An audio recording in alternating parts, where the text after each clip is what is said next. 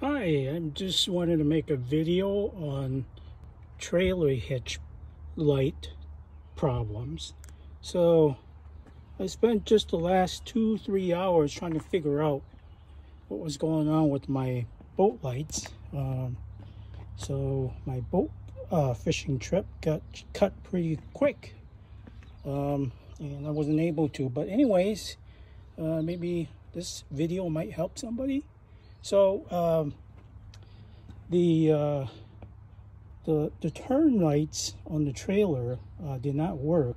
However, the running lights did work. So it's kind of weird. So first thing I did was I checked the fuse boxes in the manuals.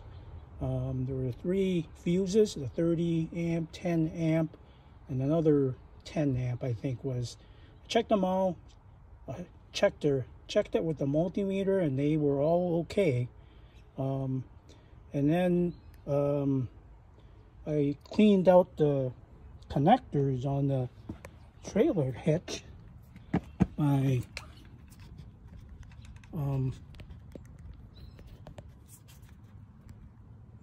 cleaning those contacts on that, and also the other end on my connector on my boat.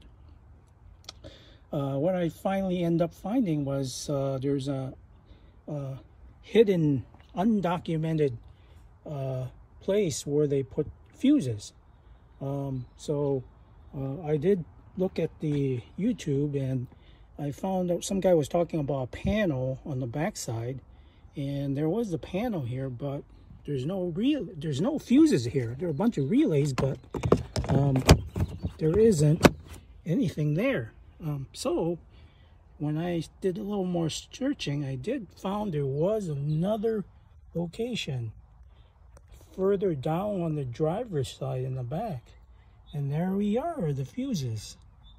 And these are the fuses that control the trailer lights.